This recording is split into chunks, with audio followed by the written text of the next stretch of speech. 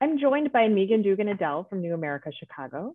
As you know, at the Chicago Community Trust, we've taken a stand on predatory lending because high interest rate lenders tend to be concentrated in Black and Latinx communities. And this is important as we consider closing the racial and ethnic wealth gap. One of the questions we want to understand is, as we think about the racial and ethnic wealth gap, the folks' wealth picture is often comprised of how much income they have, how much savings they have, and also what's the kind of debt they've had to take on. So can you say a little bit more about how much predatory lending has impacted the racial and ethnic wealth gap for Black and Latinx communities in Chicago? Thanks, Yana.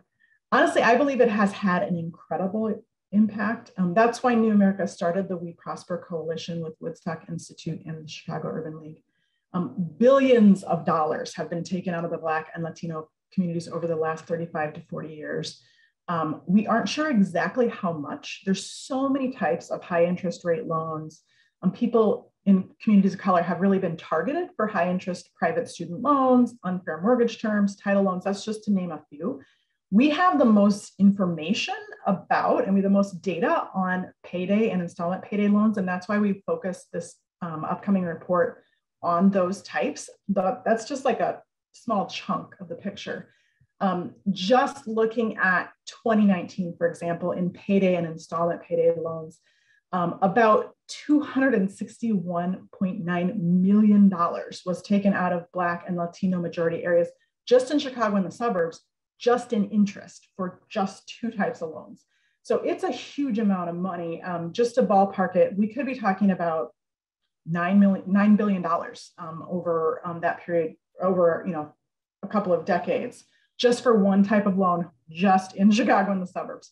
So it's really a huge chunk of the potential wealth that Black and Latino communities could have been saving. They could have been using to buy a house, investing. We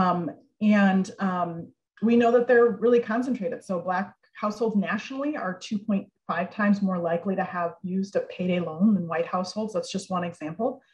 And also in the city of Chicago, if you look at, say, 1 year, 2019, there were almost 10 times more payday loans in majority Black zip codes than majority white zip codes in the city. And then if you look at majority Latino zip codes versus majority white neighborhoods, there were 7 times as many. So it's really been very concentrated on those communities and has really harmed their ability to build a cushion for themselves and to build wealth over time.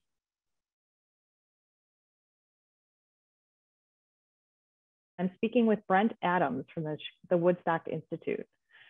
And why is it important to keep the PLPA in place? The PLPA is necessary to protect consumers who have traditionally been taken advantage of. And by that, I mean Black and brown consumers and lower income consumers, to protect them from being gouged with triple-digit interest rates once again. The industry does not hesitate to charge as much as it can, to extract as much wealth as it can from communities that are already disinvested. So to protect those communities and make it possible for them to rebuild in the wake of the pandemic, rebuild in the wake of decades of disinvestment, it's necessary to protect the PLPA, because we need to do two things at the same time with respect to communities that have been underserved. We need to, on the one hand, stop the wealth stripping, and that's where the PLPA comes in. We also need to, at the same time, adopt programs that allow those communities or enable those communities, equip those communities to build wealth. You have to do both at the same time.